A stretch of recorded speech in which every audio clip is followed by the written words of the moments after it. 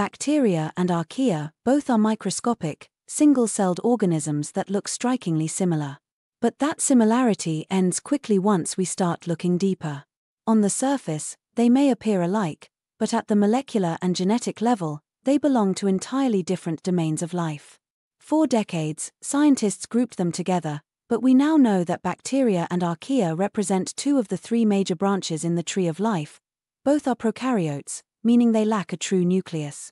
Both reproduce asexually, typically through binary fission, and both are found in virtually every environment, from soil and seawater to human guts and even extreme environments. But the structural and biochemical differences between them are profound. Let's start with the cell wall.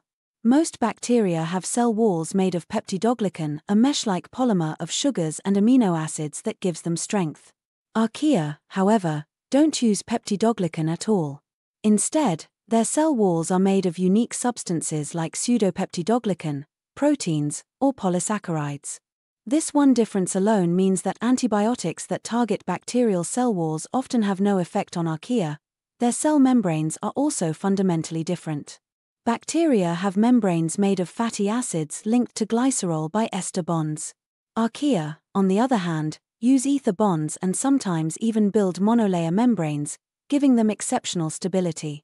This allows many archaea to survive in extreme conditions, from boiling hot springs to highly acidic lakes and deep-sea hydrothermal vents. Genetically, archaea stand even further apart. When researchers began sequencing their genomes, they discovered something surprising. Several of the core genetic processes in archaea, such as transcription and translation, more closely resemble those found in eukaryotes than in bacteria. In some fundamental ways, archaea are molecularly closer to humans than to the bacteria they resemble. This realization led to one of the most significant shifts in modern biology. In 1990, Carl Woese proposed the three-domain system: bacteria, archaea, and Eukarya, a classification that redefined our understanding of life's evolutionary history.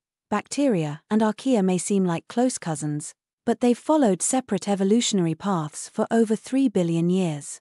Fossil and molecular evidence suggest that archaea are at least as ancient as bacteria, and possibly even older. While bacteria shaped the biosphere we depend on today, archaea quietly thrived in the extremes, often escaping detection.